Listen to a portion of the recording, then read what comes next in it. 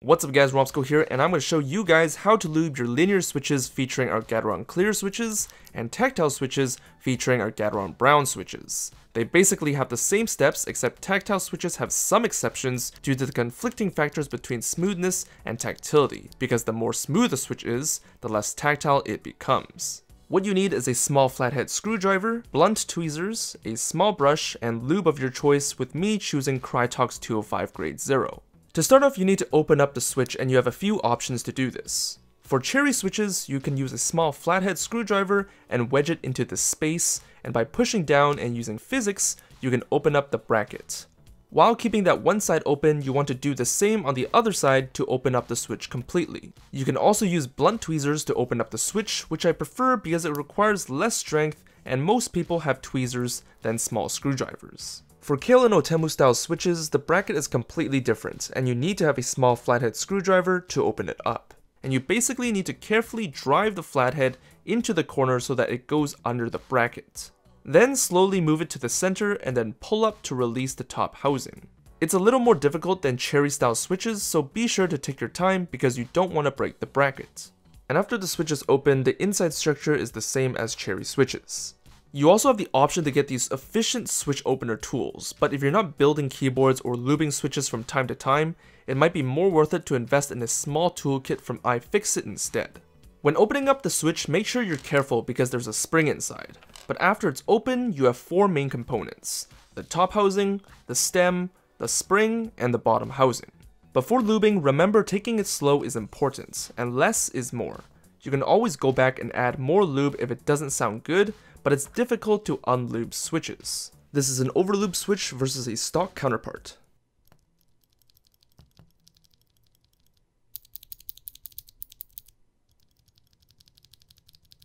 It's completely ruined and the sound is not the same every single time.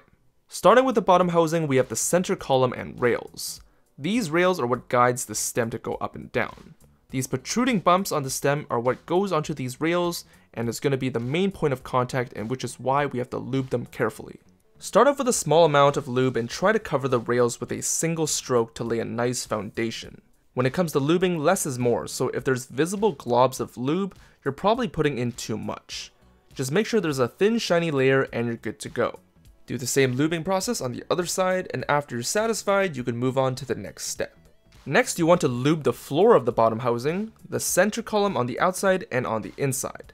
This will help lubricate a bit of the spring bottom and make the stem move down even smoother. If you want your linear switches even smoother, you can also apply a small amount of lube on the contact flaps, which I would definitely recommend. Only lube these contacts for tactile switches if you have preferably 67 gram springs or higher. If you're using light tactile switches, do not do this step. Next, we lube the spring. With the remaining lube on your brush, brush the sides gently to coat them with a thin layer of lube. This reduces the sound that the springs make. Then apply lube to one of the ends, and after you're done that, place the lube side of the spring onto the bottom housing, and then brush the rest of the spring, topping it off at the other end. And next we have the most important area, lubing the stem. First, you want to hold the cross portion of the stem so that you can lube the switch easier. Start off with the protruding sides, and once again try to make a single stroke first to create a thin base coat going from top to bottom. Do this with the entirety of the stem, creating thin layers of lube carefully and meticulously. Make sure to lube the feet of the stem on the bottom as well. If you're lubing your tactile switches, do not lube the feet here. The tactility comes from the resistance of the feet rubbing on the contacts, so unless you have extremely tactile switches such as box navies, do not lube the feet.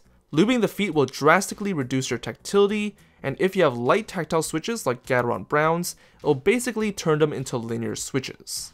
You can also lube the pole on the bottom of the stem, but this part is not as important to lube, but if you do, make sure that you use small amounts, because too much can result in air pockets, which result in lube farts when pressing down on the switch. After all your lubing on the stem is done, place the stem onto the spring. Lastly, we have the top housing, and there are 4 surfaces to lube. Make sure to get each of these surfaces with lube because the stem will be contacting these areas when it goes up and down. Lubing this area is just as important as lubing the bottom housing, so take your time and evenly spread the lube on all 4 surfaces. After this area is complete, you can place it correctly back onto the stem with the big area facing the same side as the feet and the contacts. When closing up the switch, make sure that the stem isn't getting stuck and that it can freely move up and down, and when everything is aligned, press down and your lube switch is finally complete.